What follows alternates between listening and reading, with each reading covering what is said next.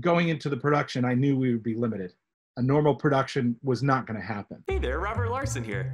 You know, with SimpliSafe, you get comprehensive, professionally monitored home security without having to leave your house or have anyone to come install it.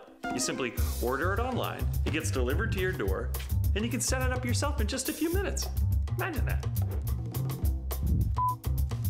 You know, the creative is the fun part, but a lot of it was like figuring out the logistics. Like, we hadn't really ever done anything like this before.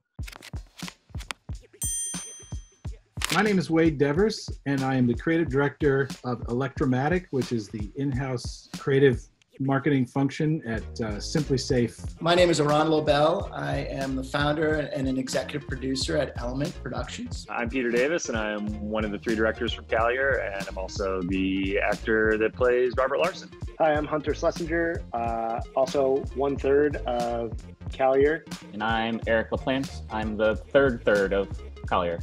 We're all 1/3.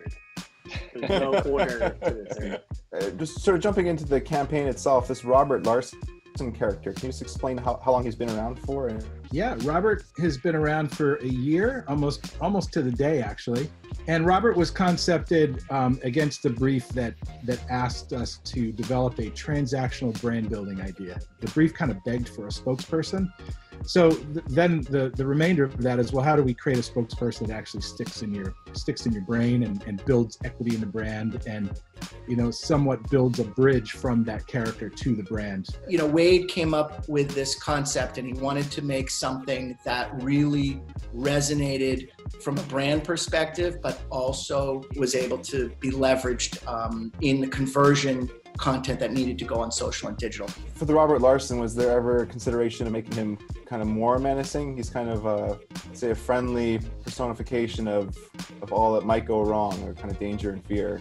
One of the attributes of SimpliSafe is that it's, you know, pleasant to work with, and it gives you sort of a sense of calm, and, you know, so it would be a little incongruous to have an overly menacing spokesperson or brand advocate that was kind of counter to those feelings, because a lot of what we're trying to do is take that anxiety out of the subject. We literally started casting for this character, and Peter, one of the directors, threw his hat in the ring.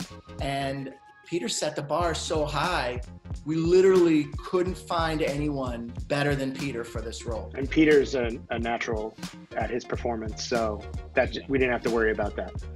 There was no concern about performance, really, from the get-go. We just dove right into it. Knew all your lines. Everything was like, yeah, I knew all my lines. Take one. Yeah, right. Didn't have to look at the page once. Nope. I think it started kind of when we all realized we were going to be kind of trapped inside for many months. And then I think Wade started a conversation with Aron, like saying, like, we want to like do something, but we don't know what's possible. I wrote a script for them and then passed it off to them. And we went back and forth on how we could do it, where we could do it, what they needed to do it. But largely, the approach here was to trust them to do it. He'll give us his script and say, you know, if you have any ideas or anything you want to, you know, add to elevate it, you know, go for it. Here's a shooting board. Now go make it and make it awesome and send it back to me when it's awesome. And it came back and it was awesome. Luckily. So you have the script. What preparations do you take before going into this shoot? You know, the advantage is we are able to wear a lot of hats. So keeping it safe from a COVID standpoint was the main discussion point, I would say. You know, wearing masks the whole time or staying 6 feet away from each other the whole time. It's like, these are all things like on set you're not used to doing. This project was atypical for production, right? So Wade wanted it to feel like either Zoom or iPhone, so it didn't have to be polished. It's almost like this is Robbert in the quarantine communicating to the world. Because we committed early to shooting on an iPhone, there's a certain amount of, you know, it's not as art directed or we're not as precious as we would be with, like, you know, a big full crew. And that was a big part of this, that Wade was really fine with the rawness of it.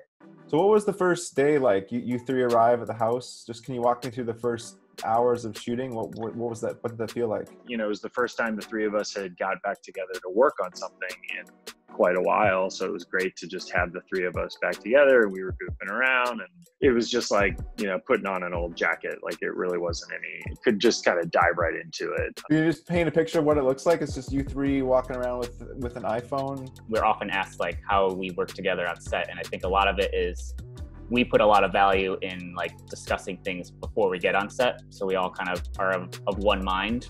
The only gag we hadn't fully worked out was probably the toilet paper gag. So like, it was kind of fun to just like throw an iPhone in a cabinet and know it's gonna work. So take it from an expert. Get SimpliSafe and protect your home, your family, and anything else you need to keep a close eye on.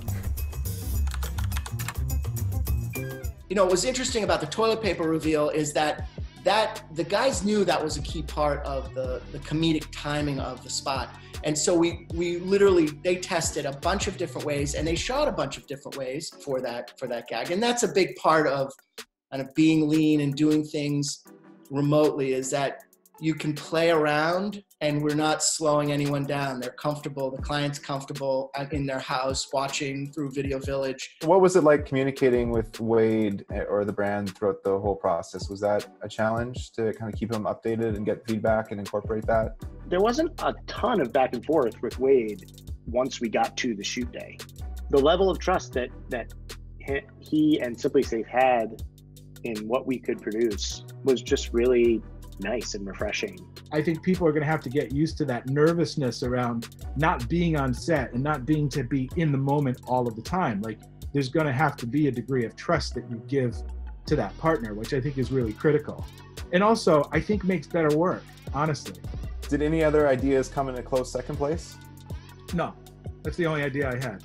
You know, part of this was investigating how a production was going to work going forward if we couldn't produce a commercial under the normal production circumstances.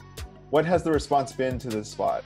The commercial, as far as the analytic team and the media team are concerned, is doing better than almost anything we have out in the market and anything we have done recently.